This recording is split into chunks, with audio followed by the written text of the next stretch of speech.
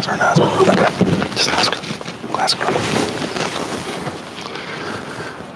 righty. It's good to see everyone out this morning. I realize there's a lot of folks aren't here today. We had quite a few phone calls this morning about folks that were sick and family members that were sick and people that were going to come today but said they had flu and everything. So, you know, this is one of those days that where usually there's a lot more people here, but the rain, I think, may have kept some folks away, but you're here today. Now, here's the thing. What we're going to do is we're going to do something very, very simple today. What we're going to do is that we're going to actually look at the scriptures. We're going to look at what the scripture says about certain subjects today and let the scriptures, let God's word define things or decide things. Now, for those who have not been in my class before, what you have to understand is in Bible class this morning is the time that you can raise your hand and you can ask me a question. And then I can actually try to answer the question based on whatever the subject we're talking about. In the worship service today is going to be a monologue. I'll be speaking and I won't give you the opportunity to be able to talk or ask a question. But my whole goal is that for the Bible study is the time that we use that we can try to fulfill the command that we can be of the same mind, of the same judgment, and speak the same things. People that profess to be Christians should not be saying so many different things. In other words, if you ask me, for example, what I must do to be saved, and I say I'm a Christian, and you ask someone else who says that they're a Christian what they must do to be saved, if they're saying something different than what I'm saying, and then another person saying something different, that's not good. That's not a good thing, because Jesus said, I am the way, the truth, and the life. No man comes to the Father but by me. Jesus made it very, very plain also that for those who believed in him, if you continue in his word, John 8, verse number 31, if you continue in his word, then are you his disciple. In other words, if you don't follow what he's saying, he's not your master and you're not his disciple. He said, if you continue in my words, then are you my disciple indeed, or for sure you're my disciple, and you will know the truth. And the truth shall do what? Make you free. He said, we be Abraham. See, we've never been in bondage to any man. That was a lie, number one. That's why Jesus just barely told him early in that same chapter, you'll be a father of the devil. He's a liar and the father of it. Okay? And so they said, we've never been in bondage to any man. Jesus said that anyone who commits sin is the servant of sin. Jesus started being free from sin. Okay? So if you're not a disciple of Jesus Christ, you cannot know the truth. Because Jesus said, if you continue in my word, then are you my disciple? And you will know the truth. And what's amazing, many people are trying to profess to be free from sin, not knowing what Jesus said you must do to be free from sin. Now, how can that be? Everybody's working on how they feel. Everybody's working on what their preacher, their pastor, their pope, their grandmother, their grandfather, whoever it is that they hold in high esteem religiously, that's what they're rolling with instead of actually listening to what Jesus said. You see, Jesus said the truth is what is able to make you free. And in John chapter 17, he said for the disciples that Jesus was praying for, he said, he prayed to the Father, he said, sanctify them, make them holy, set them apart from everybody else, sanctify them through thy truth. Thy word is truth. Jesus said that God's word is truth. God's word is not opinion. God's word does not change, whether you're old, whether you're young, whether you're black, white, sky blue, yellow, male or female, it does not change. It's always true. There's a lot of truths in the world that do change based on gender. You know, I don't care what you say. If I'm a man, I could never have a baby. True. That's a true statement. I can say I can never have a baby, and I can say Alvin can never have a baby. But see, that's not a truth for everybody in this room. There's people in this room that can have babies. But see, when it comes down to this truth concerning God's word, concerning us for spirituality and everything, God's word is the standard on everything else. Matter of fact, let me just back that up one more time. God's word is the standard on who can have babies and who can't.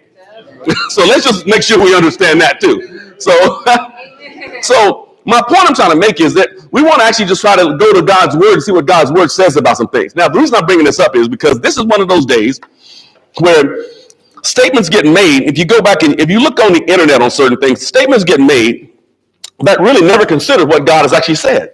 Okay?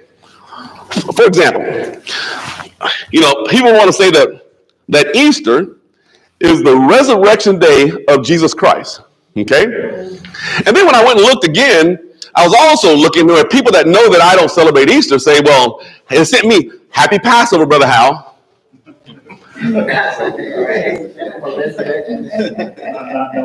Not knowing that Easter and Passover is not the same thing. You see, what you have to understand is that, you know, and then here's another one that I got. You know, if you query this you query it on your phone whenever you get a chance, not right now, but just don't do it, because you need to make sure that this information is your information, that you don't base everything you believe based on what Brother Hal said. My whole goal is not to get you to hear what Brother Hal has to say. I want you to hear what God has to say. Okay, never leave here saying Brother Hal said. Okay, if Brother Hal said it and Brother Hal says something that is not true from the scriptures, call me on it. Call me to the table on it. I want to know the truth. My ego is not so big that I cannot be corrected. Okay, but here's the point. What you have to understand is that when I'm looking at it, here's what I queried on the internet when it came down to Passover. The question came up was, is Passover and Easter the same thing? So here's what the majority statement actually said. It says no, that Passover was a remembrance of Israel being brought out of Egyptian bondage, but Easter is remembrance of Christians of the death of Jesus Christ and his resurrection. I'm like, no, wait a minute. That seems like a very interesting answer, because what the whole point of the article, and there's more than one article that said this. The whole point of the article is that the Passover was something to commemorate the Israel being delivered from Egyptian bondage, and it really has nothing to do with Easter, the resurrection of Jesus Christ. I'm like, now, wait a minute. Now, if that's the truth, then the Bible should back that up, right? Also, here's another thing that's put out when the question is, when you query, what is Easter on the internet right now? The first 50 queries you're going to have to go through is going to say it's a celebration of the death. It's a holy day for Christians. That's a high holy day for Christians as a celebration for the death and the resurrection of Jesus Christ. Easter is. Now, if I said that in most surroundings, most people would actually say amen. The problem you run into is that if that is actually true, then Jesus would have said it, or the Bible would have said it. Now, here's the first thing I need you to understand. The practices of Easter are not in the Bible. Just so you get this. Let me just show you what I'm talking about. Before I even get into explaining the Passover here, I want you to just think about something very, very simple here, okay? First thing I want you to think about is that, okay, so who here is actually that Easter is the resurrection day of Jesus Christ? We all. Who here is actually hunted the Easter eggs and had the peeps and all the other stuff, right? The bunny rabbits and everything, right? All of us. Nobody's excluded here, right? Because we know that's all what we all got told, right? Now, here's my question to you. What does the resurrection of Jesus Christ and Easter eggs and bunny rabbits have to do with each other? But we all did it. Not even knowing what it had to do with relationship, we all did it. The bunny rabbits and Easter eggs are not inside the Bible. But the problem is we all did it because we know that's what we got told. Now, what happens is when people in the know get called to the table on it, they will say, well, I know that it had pagan beginnings. Like, I was never told that as a kid. No. It was told to me like it was doctrinal gospel truth. Right. We know we all got told that. Yes. Right? Mm-hmm. And so what I'm going to have to understand is, see, that's one thing. And then the other part is what that bothered me, right? The part that bothered me is that why does it happen on a different date every year? See, here's the point I want you to help you understand something here. You see, there's something wrong with this way of thinking. Because what you have to understand is Passover, we're going to see, falls on a date, not a day. But Easter falls on a day. It's always on a Sunday. Okay? And so what I find very interesting is that there's a problem with that. Just to show you what I'm talking about, I'll use my mother as an example. My mother is probably one of the most influential people on me in my entire life. Definitely one of the most influential people in my entire life. Because I know when I was not acting right, my mother's always the one that held things down to remind me of the Lord, to remember the Lord, right? And see, I never considered myself, thought of myself to ever be a preacher or anything like that. Other people saw things differently that I did not see, right? But here's the point.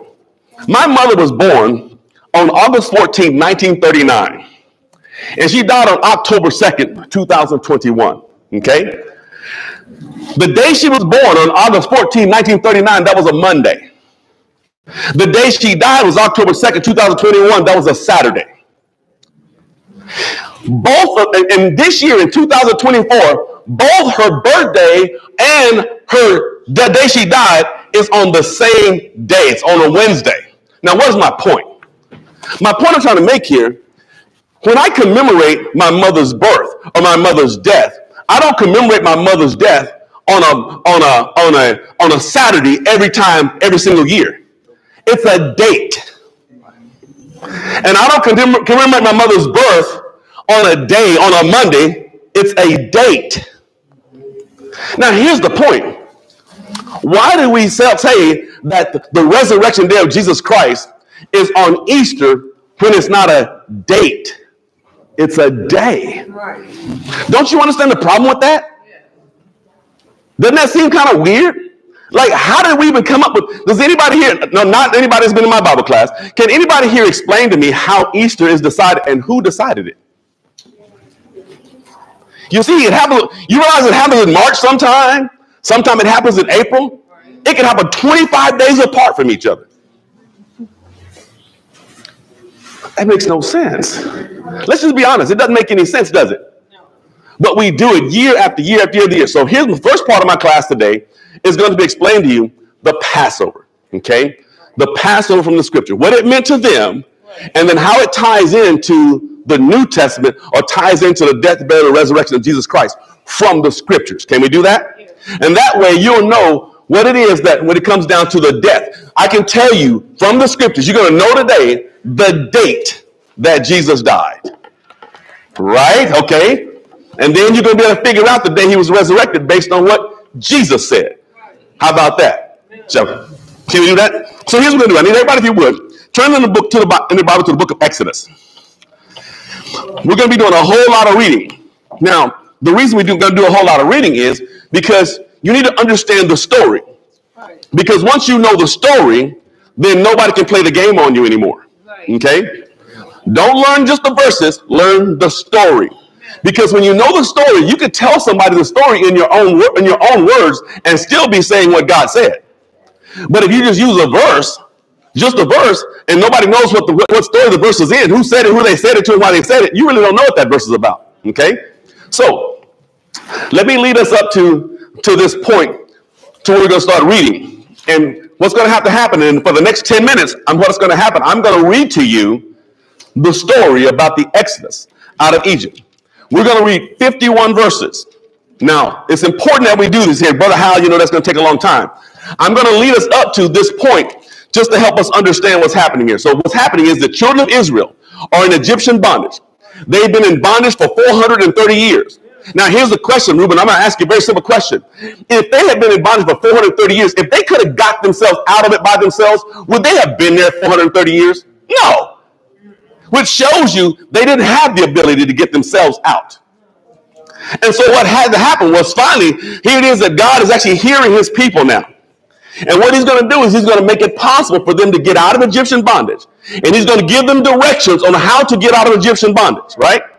But what he had to do, the problem that he had is that his people have been there for so many generations that he had to show his people the difference between who he is and who the gods of the Egyptians are.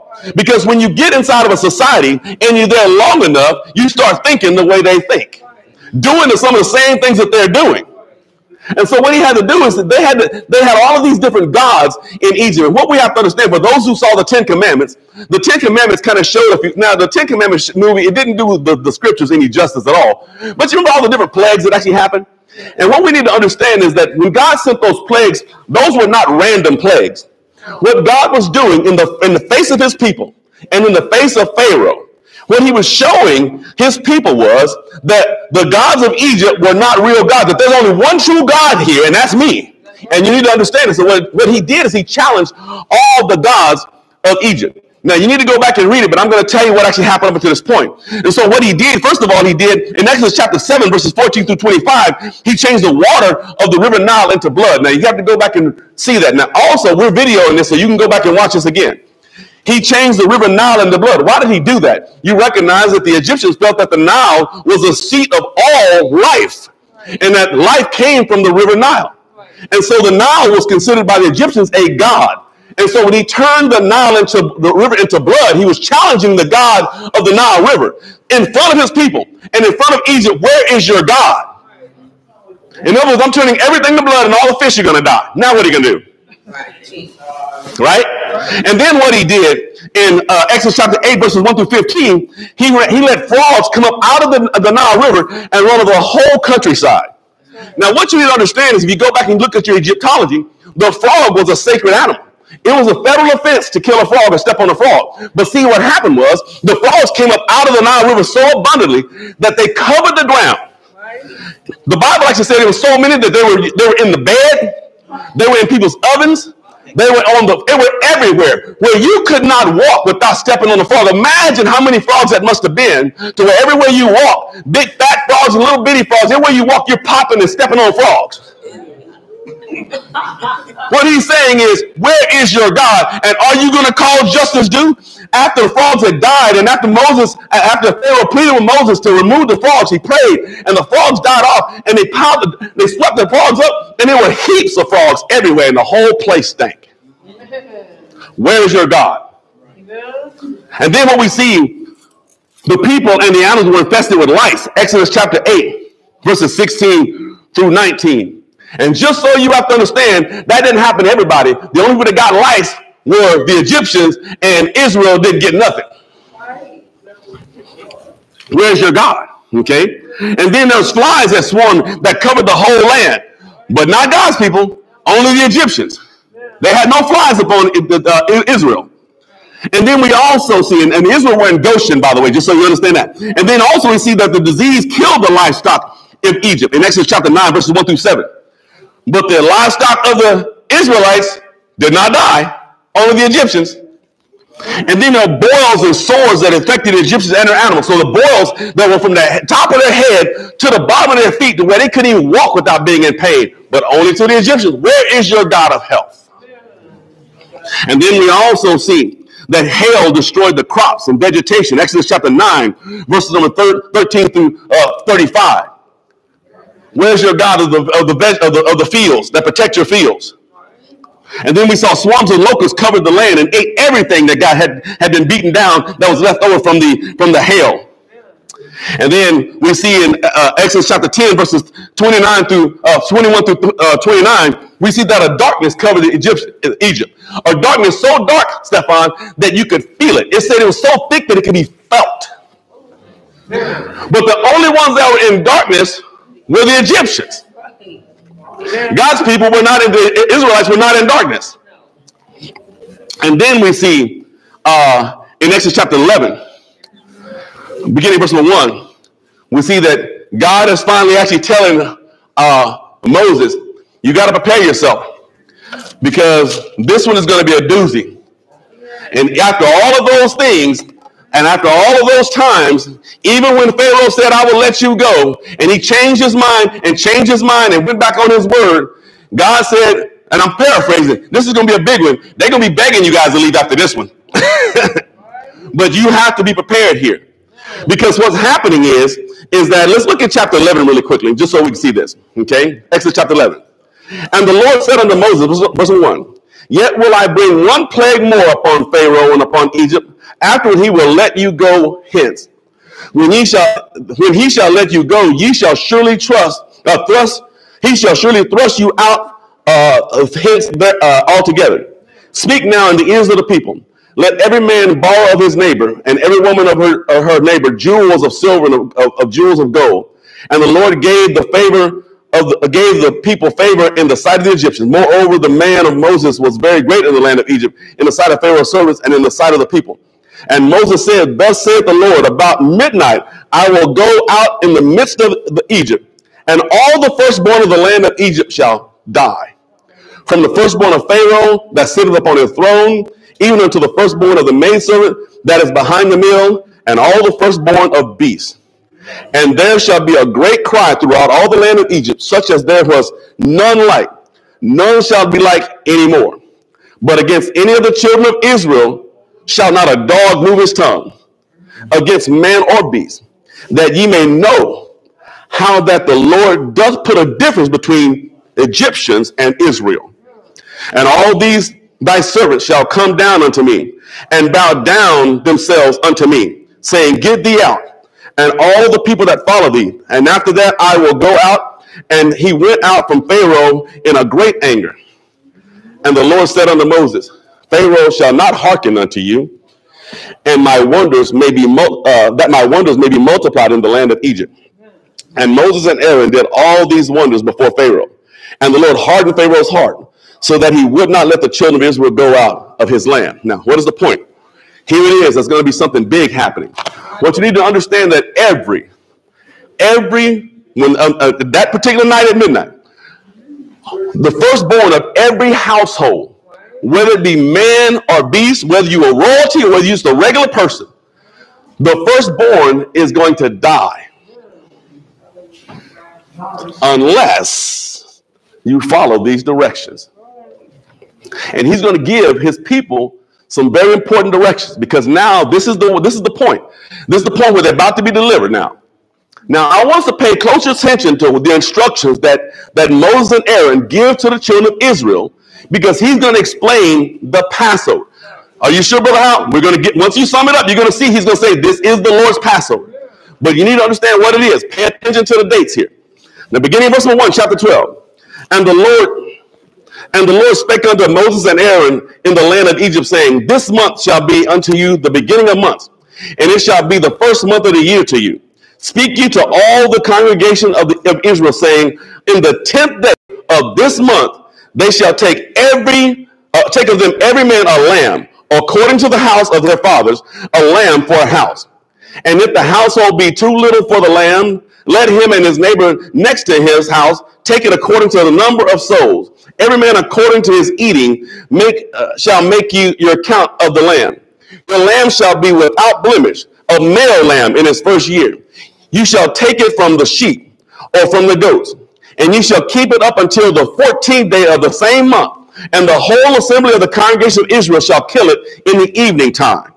And you shall take of the blood and strike it on the two posts and on the upper doorpost of the house wherein they shall eat it. And they shall eat the flesh in that night, roast with fire and unleavened bread, and with bitter herbs they shall eat it. Eat not of it raw or sodden, or at all with water, or roast with fire.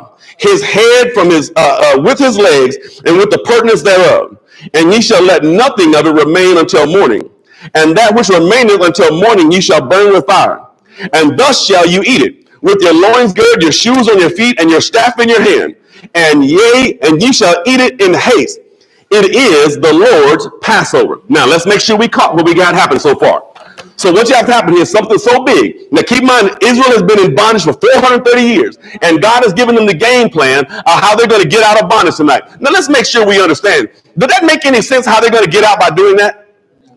But then the directions make sense. So what he said this is going to be the first month of the year. In other words, something so big happened that they changed their calendar. It shall be your first month. Now in the next chapter, you're going to see that month is called Abib. It wasn't until after they were in Babylonian captivity that the name Nisan came along. But really, the months were just numbered as 1 through 12. That's all it was. So the first month. So on the first month, he said on the 10th day of the month, right? You remember that? I want each one of you to take a male lamb in his first year. Make sense? Yeah. And then I want you to separate away from the sheep and from the goats. Okay?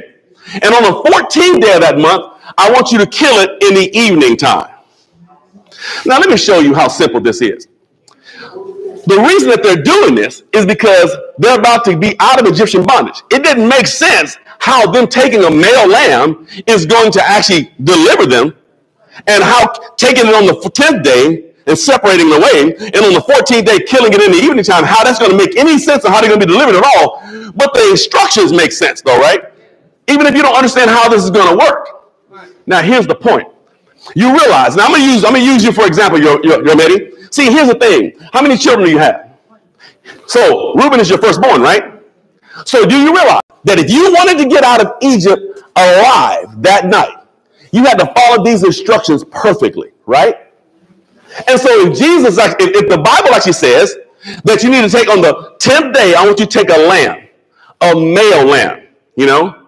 Now, what if somebody came to you and said, well, isn't a girl lamb just as good as a boy lamb? No.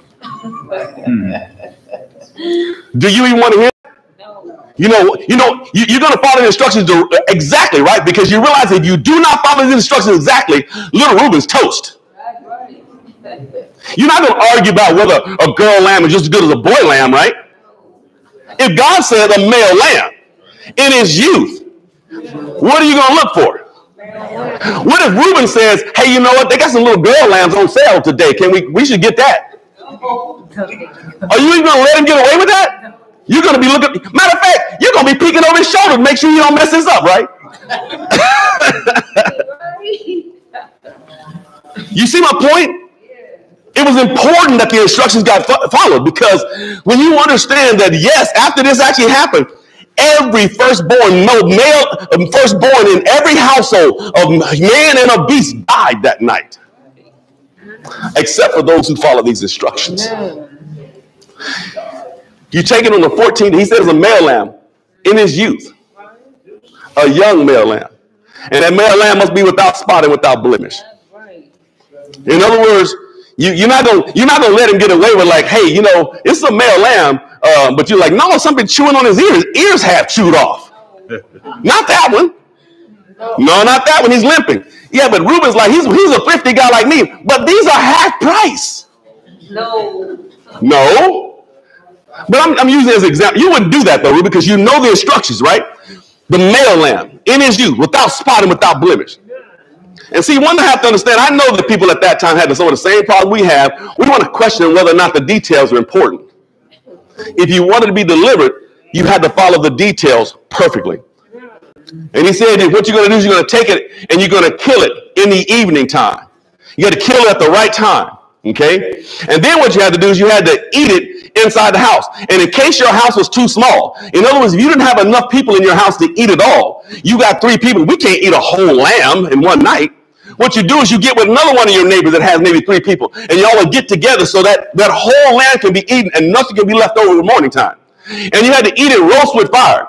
You can't eat it raw, so you can't say like, Samir's like, I prefer my lamb chops medium rare. No. Can't eat it raw. I don't really like anything charred because, it kind of has that burnt taste. I don't mind boiled. You can't have it sodden, not boiled. You can't make stew with it. You can do it, but you ain't getting out of Egypt. Now, I'm making light of this, but I want us to see here very plainly what he's saying here. And then what you're going to do, and he said in verse 6, and you shall keep it until the 14th day of the same month, and the whole assembly of the congregation shall kill it in the evening time. Everybody kills it at the same time. Okay? And then you're going to take the blood, and you're going to put that blood over the doorpost, on the side and over the doorpost. And the Lord said, I'll be coming through Egypt that night. And when I pass through there, when I see the blood on the doorpost, then the destroyer will not come in and destroy the firstborn of your household. That's right. So we understand that this is what the Passover is, okay? And he told Israel this. Now we're going to keep reading just so we get to the point. We're going to get down to verse number 51, and I'm going to come back and I'm going to sum all this up for you. He said, don't leave anything until the morning, verse number 10. And he said, you shall eat it with your shoes on your feet, your loins girded, and your staff in your hand. It's the Lord's Passover. Now, here's what he's saying. He's saying you're going to eat this, and when you do this, have your traveling clothes on because you're leaving. Now, I know that would be confusing to me. Like, wait a minute. Where's the part about us killing the Egyptians and fighting and leaving? Like, no, he said, you do exactly what I told you, and you eat this with your traveling clothes on. Now, let's just be honest, Sister Dolores. If you only had those instructions, does that even make any sense how you're going to get out of Egypt that night? None at all. It doesn't make it, but the instructions make sense though, right? Here's one admonition I want to give everybody. Anytime God tells you to do something and he tells you what it's for, put your traveling clothes on and do it.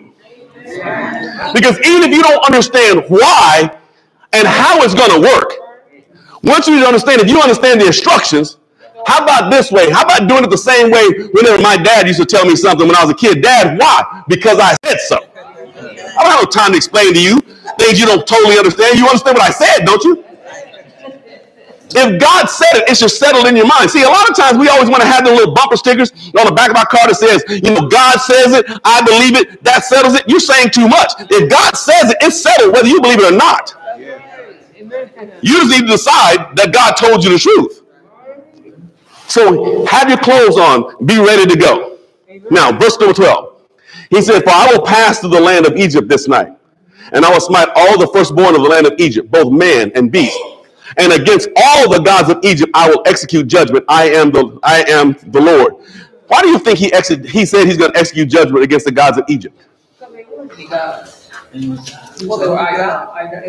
you think he was trying to execute judgment on the gods of Egypt for the Egyptians or for Israel? For Israel, because he had to get these gods of Egypt out of their minds. He needed to make sure they understand who truly is God and what God you should be paying homage to. Okay, let's keep going. Verse 13. And the blood shall be for you for a token upon the houses where you are. And when I see the blood, I will pass over you. And the plague shall not be upon you to destroy you when I smite the land of Egypt. And this day shall be unto you for a memorial. And ye shall keep it as a feast to the Lord throughout your generations. Ye shall keep it a feast by an ordinance forever. 7 days shall ye eat unleavened bread. Even the first day ye shall put away leaven out of your houses. And whosoever eateth leavened bread from the first day until the seventh day, that soul shall be cut off from Israel.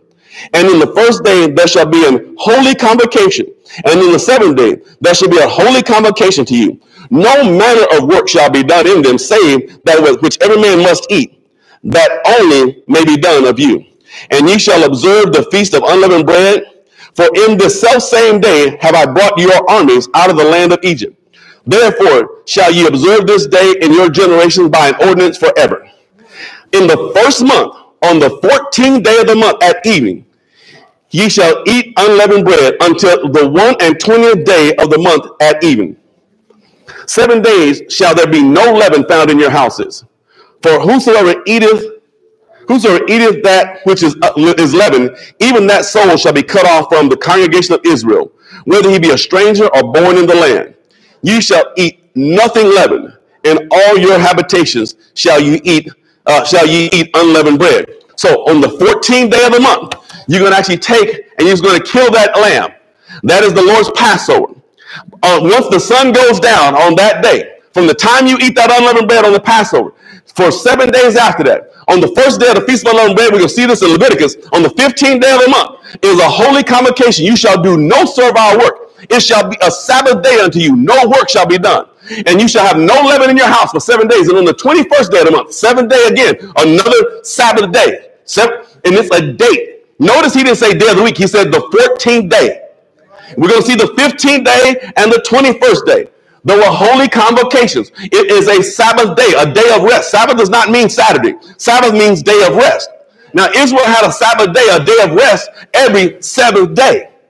But what you have to understand is that the Feast of Unleavened Bread had nothing to do with the day of the week. It had to do with the date on the calendar.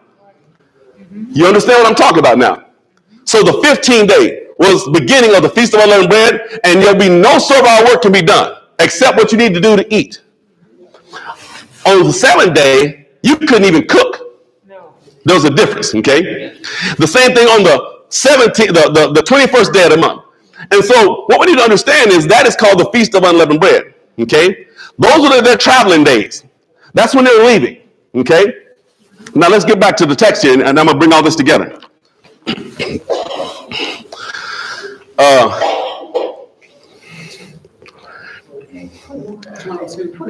21. Then Moses called for all the elders of Israel and said unto them, draw out and take your lamb according to your families and kill the Passover.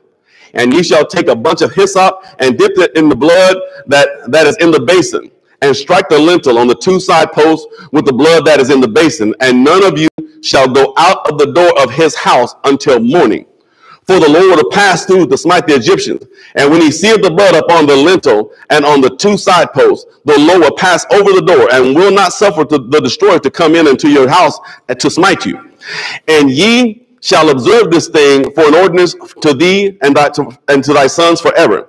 And it shall come to pass, when ye be come to the Lord will give you, according as he hath promised, that ye shall keep this service.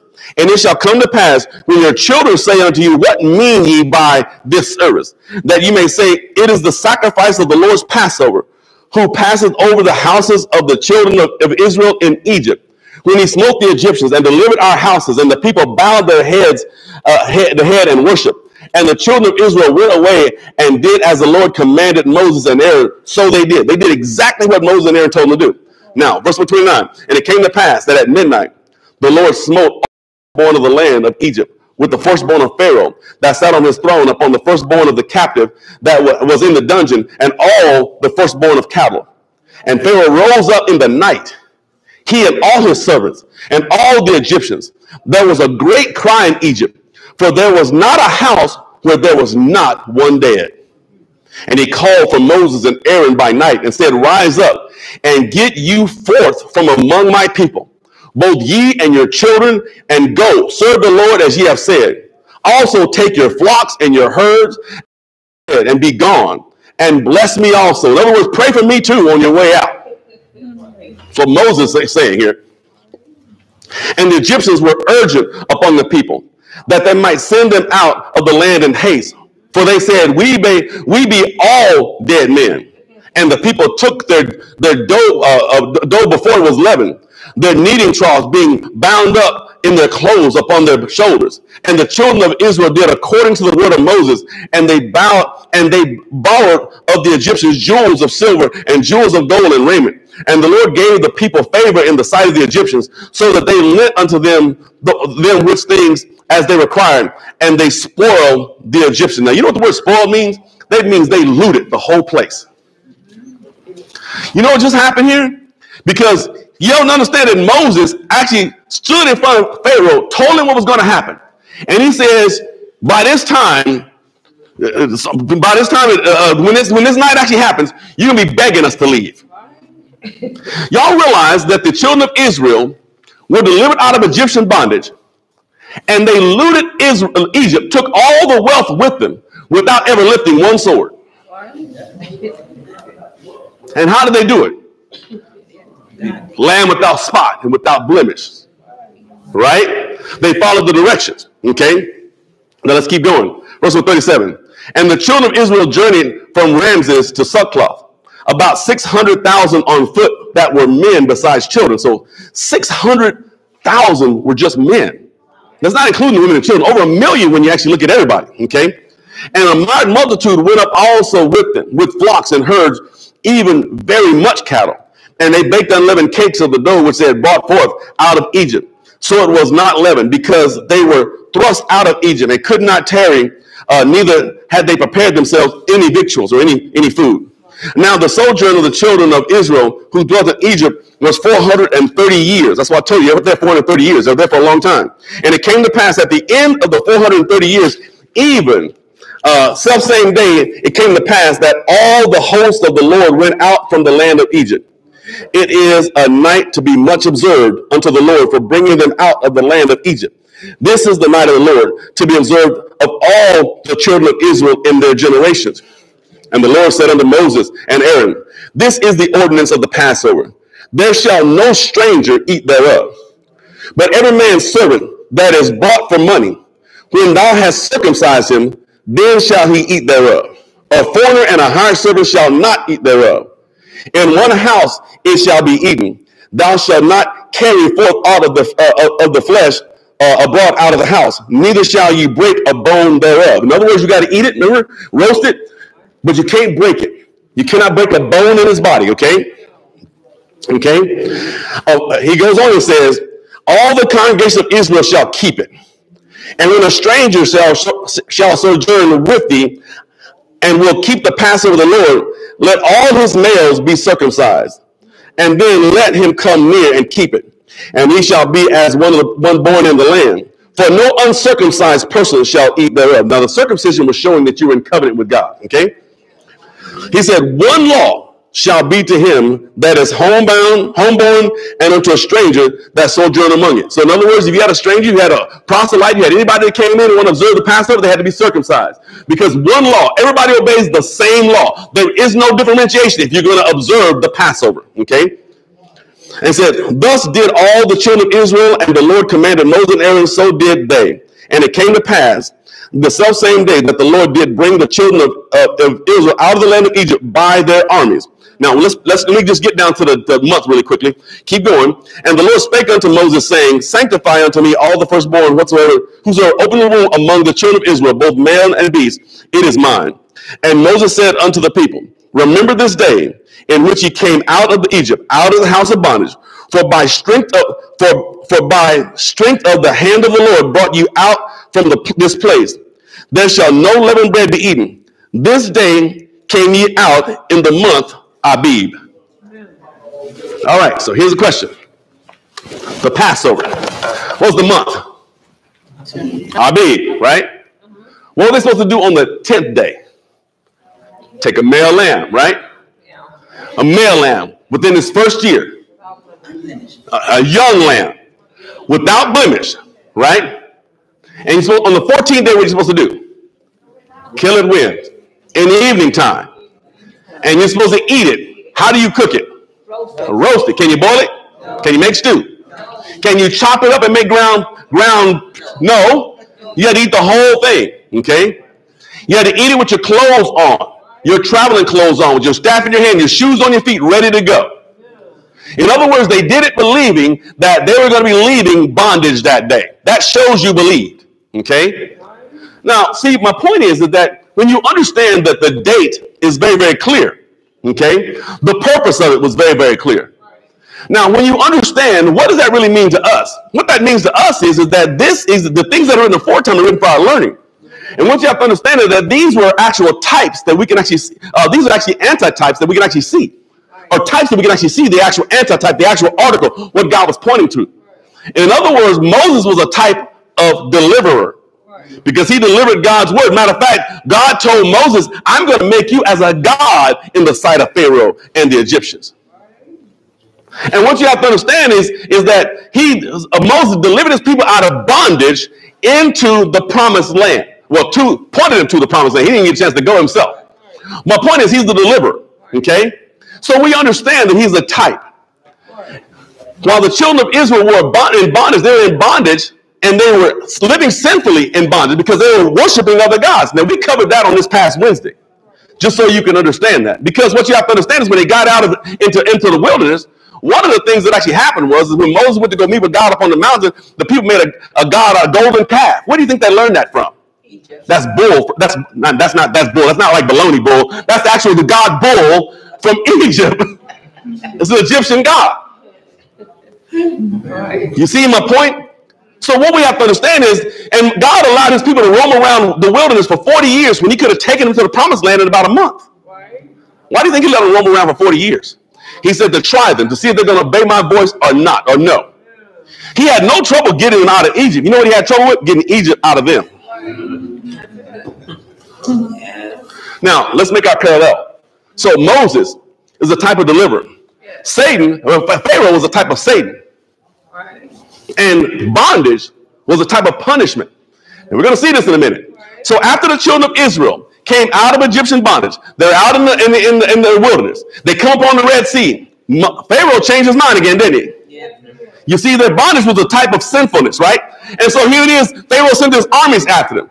Moses opened up, listened to God, raised his hands, the sea parted. They walked across on dry ground, made it through to the other side. The water was standing up in a liquid form, but standing up as a solid on both sides of it. They had a cloud that was above them. They passed through the Red Sea on dry land. And then when the Pharaoh's army pursued them, what happened was the water came back in on them and washed them away. Now, that's important that we catch that. So what we're going to do is we're going to tie a few things together here just so you get this, okay? What we need to understand is that when I have time, and I'll do this in a future reference, you need to understand that when you think about how the scriptures define who Jesus actually is, and when you understand the timelines that went along with Jesus, then you understand what I'm talking about here. Let me get my highlights here so I can actually show us this really quickly. Now, when we saw that it shall be the fourth of the year unto you, it shall be, you should take a male lamb. And on the 10th day, you should take that male lamb, one for each house, is what we actually saw there. And so when we understand that when you go back and you look at the timeline of when Jesus actually lived, you have to understand how the Bible describes him, okay? As a matter of fact, in John chapter 1, And in verse number 28, it says, and this is when John the Baptist saw Jesus, says, and the next day John seeth Jesus coming unto him and said, behold, the Lamb of God, which taketh away the sin of the world. You saw that, right? Let's look at also what we see in 1 Peter chapter 1. And when Peter's actually reminding the Christians at that time how it is that they were delivered from their sin. He actually says in verse 18 of 1 Peter chapter 1, he said, for as much as you know that you were not redeemed with corrupt things as silver and gold from your vain conversations received by the traditions of your father. In other words, when you were in bondage of sin, nobody came and paid money or gold or silver to buy you back. But here's how you actually saved from your sinfulness. He said, but with the precious blood of Christ as a lamb without blemish and without spot. Oh, wait a minute. Where did we hear that? Where did we hear that? From the Passover instructions. That male lamb, right? Without blemish and without spot. Jesus was in his youth when this all happened. He was not an old man. He was in his youth when this happened. He's the male, and what Peter says, you are not redeemed from your vain conversation received by your father by silver and gold, but by a lamb without spot and without blemish, who was foreordained before the foundation of the world. Before you and I ever got here, God had already decided how he's going to deliver us from our sin. Amen. You think that's going to change? If God decided this before time began, do you think it changed now? You see, you're starting to see that comparison now, right? But by the precious blood of Christ as a lamb without blemish and without spot, who was verily foreordained before the foundation of the world, but was manifest in these last times for you. You see, there's a difference between foreknowing and foreordaining. You see, I got a knee and I got a shoulder that anytime the weather's going to change, my knee and my shoulder hurts. I can foreknow the weather's going to change, but I can't foreordain it to change. Foreordained is mean God had decided how it was going to happen. It was going to happen exactly like that. And you see, foreordained, he made it happen exactly the way he said it's going to happen. Foreordained. We also see they should keep it to the 14th day and kill it in the evening time. In Luke chapter 22, here it is, Jesus was talking to his disciples, and he says, with desire, I desire to eat this Passover with you before I suffer. Y'all realize that when the sun goes down, the evening, the day starts. And so he ate it early. He wanted to eat the Passover, but he had to be that Passover, that sacrificial lamb himself. So he couldn't eat the Passover and be the Passover at the same time. But it all happened on the same day. And I'll show us that a little bit later. So it's the Passover that he was actually trying to observe and to remind him of some things. Now, here's the point I want to make sure we catch here. How Jesus is tied into all of these things. Number one of the things, you got to kill it in the evening time. You got to eat it, roast it right, and you got to eat all of it. Don't leave nothing till the next day, and you do not break a bone in its body, right? Now, here's what John had to say in John chapter 19, again concerning Jesus. Here it is that Jesus was actually being on the cross, being crucified. And what we have to understand is that when we look at in the book of John and John's account of this, you're going to see something very interesting here.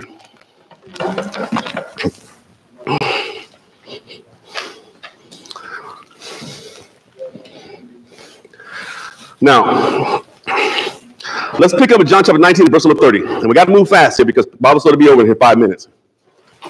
So here's the point. Jesus is on the cross, right? He's dying on the cross. He's going to hang his head and he's going to say it's finished. I'll talk about the things that led up to that at another date, but I need us to catch something here. And it says, verse number 30 says, and when Jesus therefore had received the vinegar, he said, it is finished. And he bowed his head and gave up the ghost. The Jews, therefore, because it was the preparation that the body should not be remain on the cross on the Sabbath day, for that Sabbath was a high day. Now, make sure we understand that. He said that Sabbath was a high day. I'm going to, if you give me the chance sometime, I'm going to show us that what we call Palm Sunday is something that somebody kind of made up. Okay, so here's the point. On the 10th day of the first month, or the first of Abib, or the month of Nisan, Jesus was riding into Jerusalem on the back of a donkey. And they were laying palms at his feet, saying, Hail, King of the Jews. I mean, hail, Hosanna in the highest, what they're saying. Hosanna in the highest, right? But by the 14th day of that same month, he was carrying his cross up Golgotha. And on the same day, on the same hour, when that Passover lamb was being sacrificed, Jesus was dying on the cross. The same day, the same hour. He is that our Passover. He is that lamb without spot and without blemish. That's what they were pointing to when they were doing this, coming out of Egypt. And notice what actually happened here. They said that they wanted to hasten the death because he's on the cross, and they had to hasten his death because the next day was a Sabbath, was a high holy day. What was the next day after the Passover? The first day of the Feast of Unleavened Bread. It is a high holy day. You shall do no servile work. Remember that from Exodus chapter 12? They had to hasten the death because the next day was the first day of the Feast of Unleavened Bread, and they can't handle no dead bodies and stuff like that on a Sabbath day. Now, Lot says, verse number 31 again, the Jews therefore, because it was the preparation that the body should not be remain on the cross on the Sabbath day, for that Sabbath day was an high day, besought Pilate that the legs might be broken and that they might be taken away. Then came the soldiers and brake the legs of the first and of the other, which was crucified with him, or with Jesus. But when they came to Jesus and saw that he was dead already, they brake not his legs. But one of the soldiers with a spear pierced his side, and forthwith came out blood and water. And he saw that, and he that saw it bare record, and his record is true. And he knoweth that he saith true, that he might believe.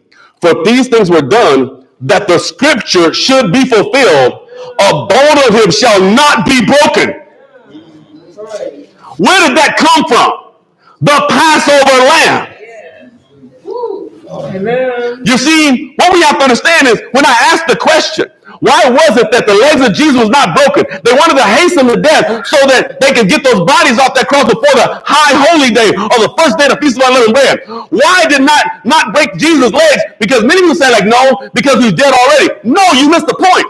The reason he did not break his legs is so that he can fulfill the scripture. Fulfill the prophecy that a bone shall not be broken in his body. You know why he did not break his leg? Because God foreordained his legs would not be broken. Come on now. You see that? They couldn't have broke his legs if they wanted to. Because God foreordained it.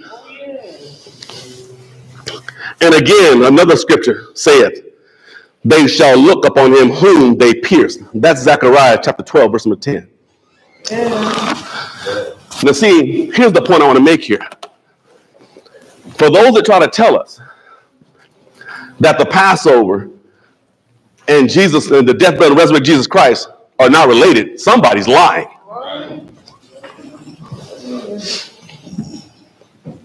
You see, the Passover lamb was a type, something that pointed toward the Messiah. Scriptures that he fulfilled. And what we have to understand, it happens on a date. So I'm going to give you a very quick class, okay? Remember when Jesus actually said that, he says that to this generation, he had a generation that was trying to get a sign. He said, no sign should be given to this adulterous generation except for that of the sign of Jonah. And Jesus said, just as Jonah was 3 days and 3 nights in the belly of the whale, so shall the Son of Man be 3 days and 3 nights in the heart of the earth. Jesus said that. 3 days and 3 nights. Right? Now here's the point. Y'all do realize that Jesus died on the Passover, right? What day did the Passover happen on? What's the date of the Passover? The 14th day of what? Of Abib. Right? What day did Passover happen on every year after that? He said throughout your generation it's going to happen. 14th day of Abib, right? You realize that Jesus died on the Passover. Now, if he died on the Passover, which means the 14th day of Abib or the 14th day of Nisan, whichever way you want to count it, you can go look at the Jewish calendar today. 14th day of Nisan, you need to understand that the Passover is not even happened yet. The Passover is like next week, just so you understand that. So my point is, it's not today, okay? So here's the thing. If Jesus died on the 14th day of Abib or the 14th day of Nisan, and he said he's going to raise again 3 days and 3 nights later, what day did he rise on? Think about it for a second. If you know he died on the 14th, all you got to do is count 3 days. You follow me? Yes. See, the scriptures tell us. But here's the point. Where do we get Easter from?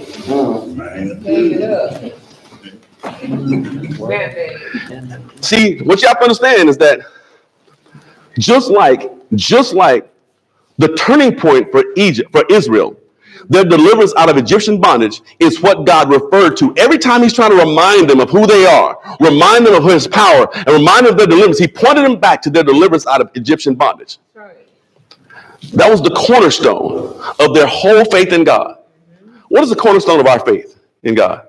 The death, the burial, and resurrection of Jesus Christ. How Christ died for our sins according to the scriptures. The only way we deliver from our sins is by that lamb that was foreordained by God. He's our Passover. So that when our temple, when our dwelling place, this habitat that I live in, this tabernacle I live in, when it's covered by the blood of Christ, when the destroyer comes through, he'll pass over me because I'm covered. My dwelling place is covered by the blood of Christ. You understand what I'm talking about now? What I'm telling you, somebody's lying. Amen. Let me tell you the story really quickly how Easter's decided. Easter decided it's the first Sunday after the full moon, after the spring equinox. Decided 625 AD by the First Council of Nicaea. Over 300 years after Jesus left the scene. So here's the question. On what date did it become acceptable to observe something foreign to God's word? You see, we're going to get into the real problem with it. Because the foundation of our faith, according to what Paul says in 1 Corinthians chapter 15, he said, brethren, I deliver unto you the gospel, that what I preached unto you, that which you also received, wherein ye stand. If you keep in, he said, by which you're also saved, if you keep in memory that which I delivered unto you, unless you believed in vain or for nothing. For I delivered unto you, first of all, the most important thing I delivered unto you is how that Christ died for our sins, just like the scriptures foretold, according to the scriptures. Was buried and rose again the third day, according to the scriptures.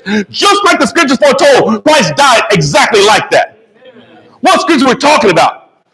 We're talking about the whole Exodus story, foretelling about Jesus. We're talking about the psalmist actually explaining how he would die. We're talking about Isaiah talking about how he would be beaten beyond recognition. We're talking about all of these things, and Christ died for our sins just like that. The gospel is how that Christ died for our sins. That is a turning point. That is the cornerstone of our faith. That is the one thing we remind us of every single Sunday, and we remind us of every single day. Not the first Sunday after the full moon, after the spring equinox. Every day you should remember that. And you, as a memorial, you remember it every time we gather ourselves together. And no foreigner can be part of this. Only a person that is in covenant with God and in covenant with Jesus Christ can actually have this meal. You see, don't let nobody get you into believing that the Passover and the resurrection of Jesus Christ, the death, burial, resurrection of Jesus Christ, has no relation. They are tied together. And neither one of them has anything to do with Easter. Any questions, any comments? Appreciate your attention to the lesson. Let's all pray together. Most kind and gracious Heavenly Father, we're so thankful for all the many blessings that you've given us, especially for your Son and his precious gospel. And Father, we pray that we'll always have minds that are ready to, ears that are ready to hear your words, eyes that are ready to see, minds that are ready to understand, and hearts that are ready to receive this word. Knowing this word, when taken in, is able to save our souls, Father. And so, Father, we ask your blessings on each one that is here, that we'll have a heart that's ready to receive your word, but also a mouth that's ready to speak this truth to a lost and dying world. And Father, we know that you're faithful, and we pray that we can be seen as faithful in your sight. We ask these blessings in Jesus' name. Amen. Amen. Let's all go to the restroom, get ourselves something to drink, and come on back in.